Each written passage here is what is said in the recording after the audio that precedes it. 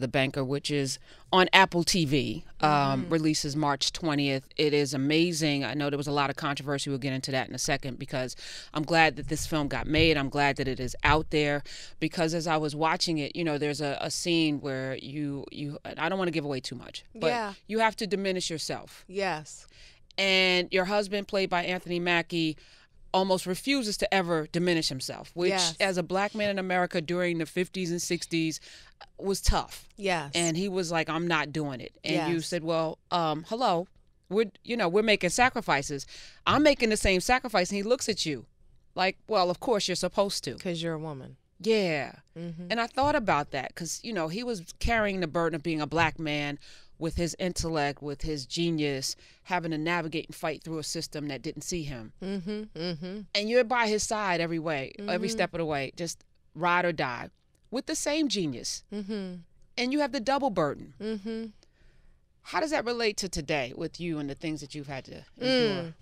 I think women during that time were built differently. We were built to be the supporters, the nurturers, the pillow talkers, and the freedom fighters. And I think black women are still all of those things today. But now we're running the show. We're creating our own businesses. We are in the forefront. We, not just black women, but all women, but specifically to what your question, I think we have our capacity to create greatness is huge. And so I find myself oftentimes struggling and, doing the balancing act of, when I'm with my kids, I'm with my kids. When I'm with my guy, I'm with my guy. When I'm with my family, I'm with my family. But when I'm working, they all have to understand. And it took me a long time to feel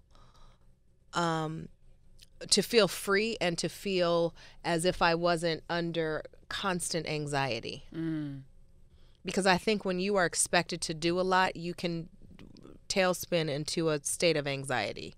And that is just not good for anyone. So I've learned to, when I say no, I really mean no. If I invite you to my home and you violate me, then you have to go.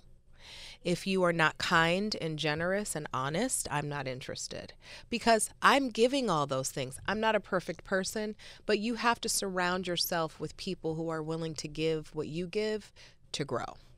Was there a breaking point in your journey that led you to this place of zero tolerance? Can you tell us about that line drawn in the sand where you were like, you know what?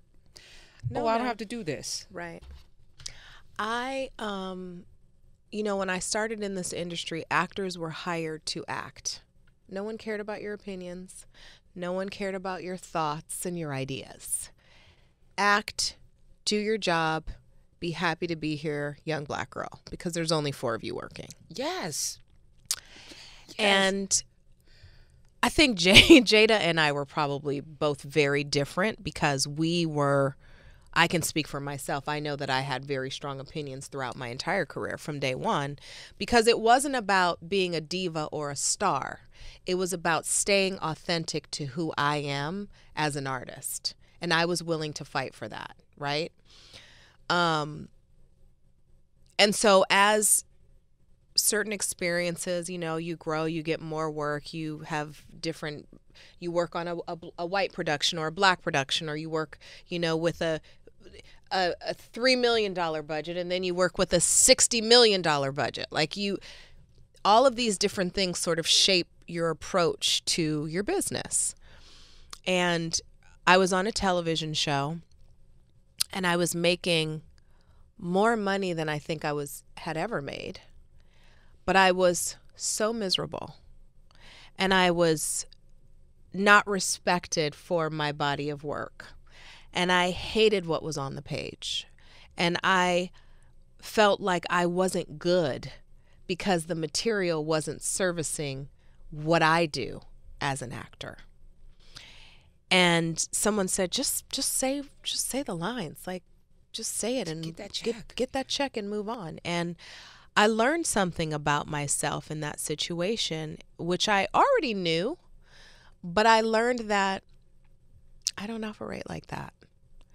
And it was in that moment that I knew that I would never do something that I was partially interested in for a check, because I knew that God would provide abundance if I just stayed honest and true to who I am, right? And I also worked with a bunch of white men who didn't give a fuck about me. I was just there to do a job and to facilitate a quota, to check the box. And there's a difference between working with people you love, no matter what they look like, and people who need you to be there so that the studio is not on their ass about lack of diversity.